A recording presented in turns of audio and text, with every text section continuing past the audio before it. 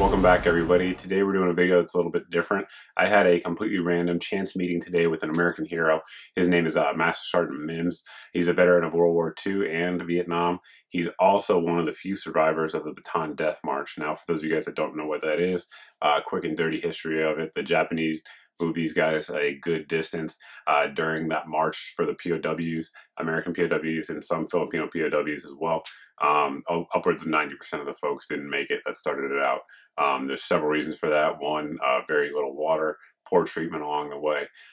They were often, if they started to fall behind or something like that, the Japanese would just kill them. Horrific treatment throughout of the American soldiers for sure, and the Filipinos. Just an example, Master Sergeant Mims himself, during the march, one of the Japanese NCOs dropped a Coke bottle. Obviously, they didn't have cans like over there. They had bottles predominantly. And he dropped it. Master Sergeant Mims went to hand it to him. And the Japanese soldier took the bottle and smashed his jaw with it, shattering his jaw and dislodging, I should say, several teeth. Now, the reason he did it is because he didn't bow appropriately. That's the kind of treatment these guys got. And really, that's pretty good treatment compared to what happened to a lot of folks who obviously were killed, bayoneted, all kinds of things along the march. After that, Master Sergeant Mims was a POW for 3 years in Japanese POW camps. You can imagine the treatment there was pretty horrible. They broke his neck, back. He had to have reconstructive surgery on his arm when he got out because they messed it up so bad. He tried to escape at one point. He did escape and was free for 7 days. They caught him, and for punishment, they took a bulldozer and smashed both of his legs, shattering both of his legs. That's the kind of thing that this guy went through. It's pretty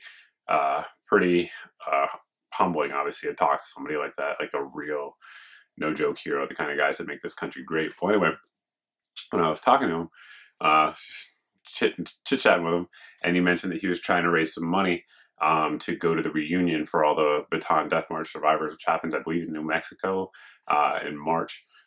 So, you know, he had no idea who I was, just a regular guy to him, which I am just a regular guy, but I have a huge voice here, obviously, with the channel. So I told him I was going to help him out, and I'm sure that some of my viewers would like to help him out. So what we did, myself as well as another viewer here on the channel, we set up a GoFundMe campaign for him. The goal is just $2,000. Of course, we get over that.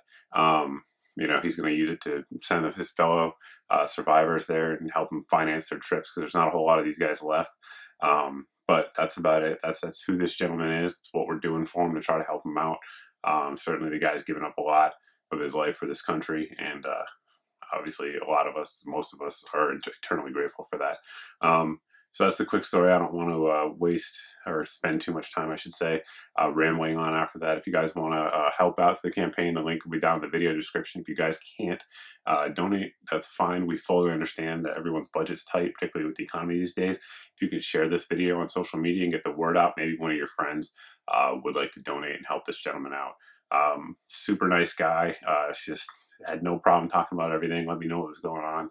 One of the nicest guys you ever meet, and a humble guy. If you didn't know who he was, which I didn't know the majority of it until I got home and Googled him, and very impressive to say the least. So that's about it, guys. Again, if you can't donate, by all means, share the video. If you can donate, the links will be in the video description, and we really appreciate it.